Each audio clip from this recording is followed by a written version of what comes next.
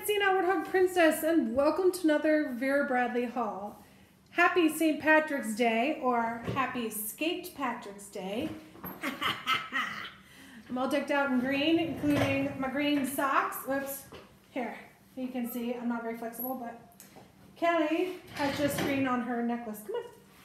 She has it on her Mardi Gras thing there, so nothing special. Hey, BB. She's been raring to go. We had company for lunch, so she's all wore out. Okay. Anyway, all right. This is the recent online outlet sale. I've been delayed a few days doing other things, sorry. But here it is. I did get some really good deals. There were a lot of backpacks in this one. I did grab one. You'll see it at the end. But there were some good deals on this one. This is the pajama top. I don't know, it's a tank top, but it's sort of like almost like a different kind of cut. So it has like a crew neck, and it's the Rainforest Canopy. Sunny vibes. But anyways, I thought it'd be really comfortable. I got the big size because I'm a big girl. And I also, you know, if I'm gonna sleep in it, I don't like it to be tight. So I think it will shrink a little bit. It is 100% cotton, but it's a pretty good size. So we'll see. I definitely think it'll be great for the summers here in Arizona for sure. All right, this next item is the bottle gift bag set of 2 stained glass medallion. So it comes with these 2. You've got the holiday plaid or ribbons plaid, I think it was called, and then you've got the stained glass medallion. They are recycled cotton. It's just literally like a cotton, basically a cotton ditty. It has a double draw, and it just closes, so you can then tie it around the bottleneck if you want, or you can just cinch it down and leave it. I did not get these for bottles. I think they are great bottle gift bags, and if they show up again in an online outlet sale, I might grab more just for that reason and gift it to my gal pals and whatnot over the holidays or whatever. But I think, you know, I mean, I bought them for other reasons, because when I travel a lot and I've got all kinds of knick-knacky things and stuff. This could be a storage bag for lots of things. For example, I could put my plastic utensils in it in the trailer. I could put grocery bags, you know, the plastic grocery bags, and you can store them in one of these and just, you know, cram them in there and then pull them out as you need them. You could use it for storing pencils or pens, or put your reusable straws all together in a bag, or things like that. Something long and skinny, or a bunch of little things, because you can reach your hand down in there. Now you can't like open it up and get into it really well, but you can like shimmy it down to get to the bottom of it. So anyway, I always think outside the box. It is the way my brain works, but they're nice and very colorful and definitely holiday-ish, but not necessarily strictly for the holidays. So there you go. All right, this next item, this is a zip ID and lanyard. It is the combo set. This is lavender pearl. So you can see that sort of metallic sheen.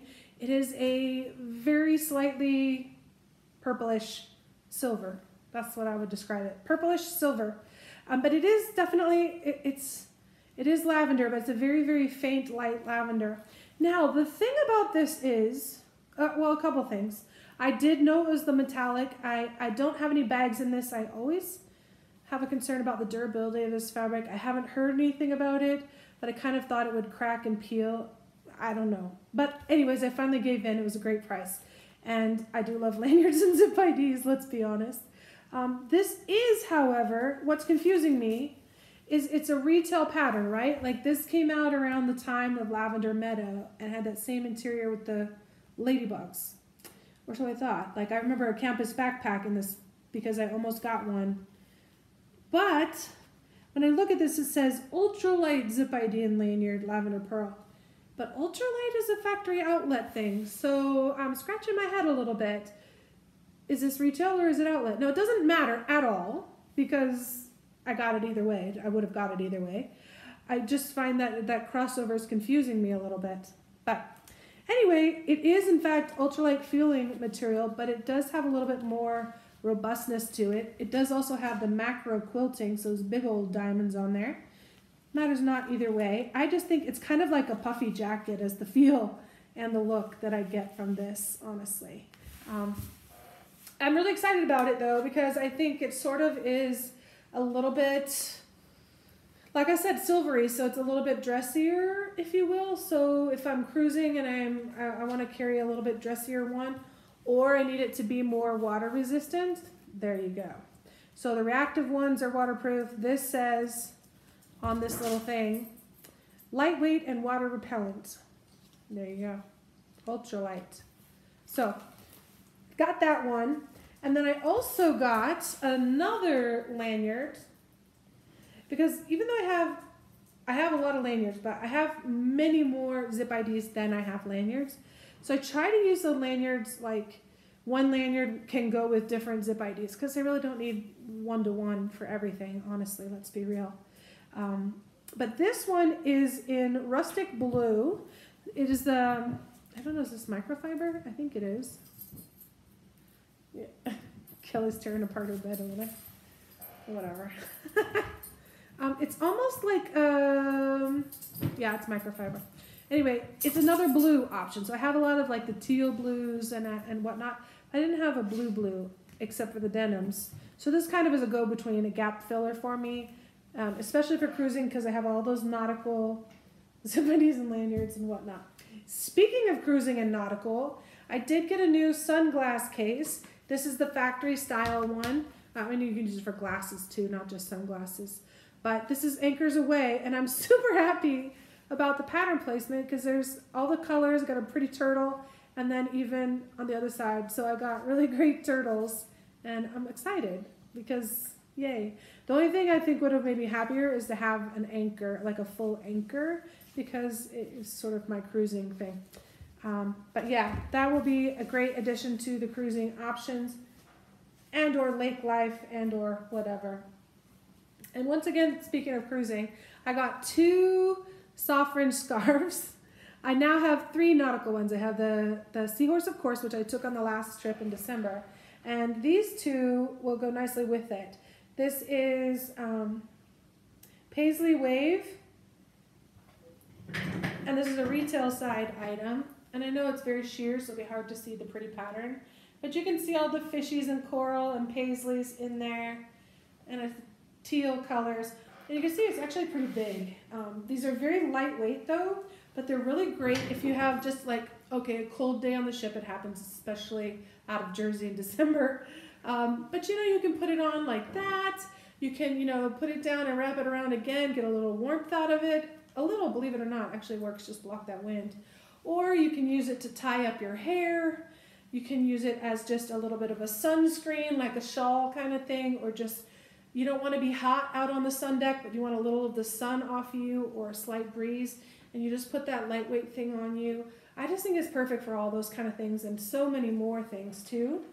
Plus, it's just a pretty scarf to dress up your outfit any given day. And like I said, I love the colors. So there you go, there's that. And I have a great many scarves. Yeah, you'd think I wear them every day, the amount I have of them. This one, the Anchors Aweigh, is a factory style one, but all of the same things I said about the other are still true. I almost feel like this one is a little bit more sheer than the other, but this one is clearly like made for cruising, honestly. Look at, you got those anchors in there and all the sea life and the bright colors and all the blues and reds and greens, yeah. So again, really great. And then here on the end of this one, you have that bright pop of that sort of royal blue, which is really pretty. But I do like them. I think they're great for so many things. Doesn't match my outfit today, so let's take it off and I'll fold them up and put them away. Whew. All right, the last item I got, because this is a small haul for me, but the last item I got is the Lighten Up Journey Backpack in Wisteria. I love purple, I love backpacks, I'm a big fan of the Journey, and the Journey retails for $175, but this was about $50. Now I'll put all the prices in the comments down below as always, but yeah, that is a really great deal. I couldn't pass it up. I have a stack of Journeys. I've honestly hardly used them, but not because of them, but because I have like so many backpacks. And this is definitely one that isn't an everyday bag for me. Like maybe if I was doing school or whatnot, but they're great for travel, and I love taking them on trips with me, so that's great. Anyway, so let's look at the journey in detail here. This is the older style journey because it's Lighten up. Now they're reactive and they have a little bit different configuration, maybe slightly different dimensions, basically the same, but like I said, slightly different. But I like this version personally. I don't own any of the new ones, to tell the truth, but that's because they haven't appealed to me, and I already have too many. So here goes. Front pocket right here, straight across the bottom. You have a slip pocket right here. I know it's hard to see, and we'll get a look at that interior in a second, but it's just a slip pocket and a nice big open pocket that is that whole front panel. So you zip that up. Then before we go into the internal compartments, you have one compartment, two compartments, plus you have the tech compartment. So it's three main compartments, but you also have the sunglasses thing. You've got side cargo pockets. You've got a side secret pocket, which is a great place for your wallet, by the way. It is, it goes across the bag about yay big, but it goes all the way across. So it's a really big pocket, actually, and it keeps it up close against the body, so a little harder to pickpocket. Definitely a more secure place. That's why I say put my wallet there. Again, we'll go into the pockets in a moment, but let's talk about all the handles and straps. So you have this top grab handle. It's a seatbelt strap that's rolled over and sewn, so it's a nice grab handle. You have a side handle right here, so you can carry it kind of like a suitcase or a duffel. You also have a assist lift on the bottom, so you can carry it or lift it up into things like that. Yeah, so those are the big things. The bottom compartment is ventilated, so you can see the vents here. It is a shoe compartment, so we'll get to that in a moment. On the back, you have very ergonomic, nice straps, good proportions, good adjustability. They are padded and ventilated with this mesh. The back of the bag is meshed as well and padded. It has the chest strap, which is nice, and this is adjustable two ways. You have the lateral adjustability with this piece right here, but it also adjusts up and down. See this slide right here? So you can adjust that strap up and down a certain amount within that space. And it's not a super lot, but it's enough. And this one is on like an elastic, and the thing slides up and down. That's fine. You can detach this strap right here. So unhook your backpack strap right there, and you can tuck in those buckles. So you tuck that in, and then you can tuck this strap right down here. Let's do it. So you tuck that strap in, and now you have a strapless bag. So for example, not that I would, but you could check this bag. So you tuck in all the loose straps, and you could check it like a suitcase. There you go. Yeah. I don't personally check soft-sided things, but that's something you could do. Anyway, it's a backpack to me, so I don't need to worry about that. But that does allow you to like thread other things through and just rehook your strap, different ideas, things like that.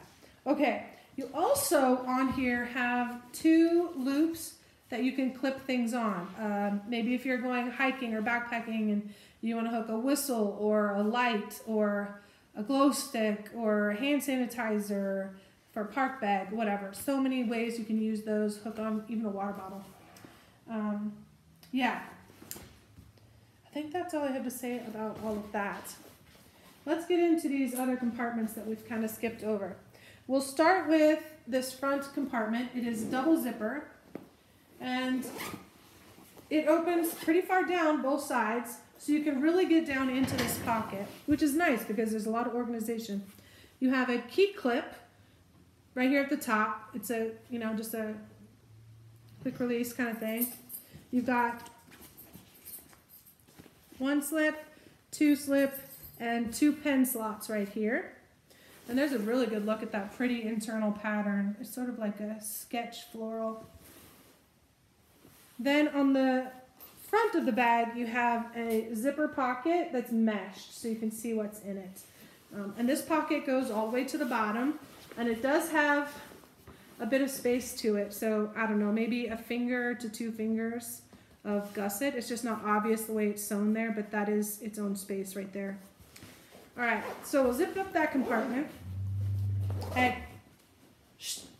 I left the blinds open again. She likes to patrol the neighborhood. All right, up top here, this is what I call the sunglass thing. You can put anything you want there, your keys, a small quick items, a little wallet. It has this soft lined piece right here. It's semi-rigid, so I mean it has some structure to it. Perfect place for sunglasses, of course, with that fleecy sort of feel to it. It has a Velcro bit to help hold it in place, but you can also take that out, and then that gives you a little bit more flexibility of how you want to use that pocket. It is lined still and very functional. So there's your options there. I'm going to put that back in, and it just kind of protects your stuff right there. Then this next pocket, this is your main pocket, like the main. In here we have a scent strip, and then you have 2 mesh pockets, one here and one here. Let's see if there's anything else inside. No. But here's the thing about the Journey. There are a couple of shared spaces. One is this top piece. You can see that's that little semi-rigid piece right here. So if you want to use this interior compartment to its maximum, you could take that hard piece out, leave that more flat, and then that gives you that much more space to the inside. If you're using this, it's outside. Does that make sense? So you're sharing that bit of space. Also, this bottom bit right here, this is that shoe compartment from the other side. And so if you have that compartment full from the bottom, that eats up that internal space. If you're not using that compartment, this will squish down and flatten out, and that gives you that full internal space. So this piece right here is shared internally. So let's open that up next. So you open that up, and it's very robust material right here, which is good because it's the bottom of the bag, and also because whatever you put in this pocket might be soiled or dirty or wet, so you don't want that to transfer to the rest of the bag. It keeps it here, which is nice. So there you go. But you can see it's a pretty robust material. I would say kind of like a heavyweight Lighten up is the feel of it. But you can see how much shared space you could be losing internally if all of this was being used inside. The other thing is, let's say that I had a pair of shoes down here, or a toiletry bag or something, maybe just a toiletry bag that I wanted to pull out. If I have the bag laying down and I pull that out, I might pretty easily be able to put it back in. But sometimes with bags like this, if you're standing it up, then all that stuff crushes it down. Now you have to flip it upside down to gain your space back. And if you don't know what I'm talking about, ask a question and I'll try and explain better. But I've experienced that, not with the Journeys, thankfully, but there you go. I honestly haven't used this bottom compartment. It might be a good place to hide something, like maybe even like flat, like your passport wallet and whatever, as long as it's me in your control and whatnot, because it's not obvious that there's even a pocket there. So that might be another thing to think, perhaps if you're traveling. But there you go. So that is the Journey backpack in Wisteria, which is a beautiful purple color. And this is one of those colors that in different light looks a little bit different. Like right now in this lighting, it looks like a deeper purple. It is a pretty good purple. It is kind of deep. But if I put it, I don't know if you're gonna be able to see a different lighting here. Yeah. Anyway, sometimes when you see pictures of it, it looks a little bit lighter, but it is a nice purple. So there you go. That's it for this one. I hope you're having a wonderful St. Patrick's Day. Don't drink too much green beer, and stay tuned. We've got several more videos coming your way. Bye for now.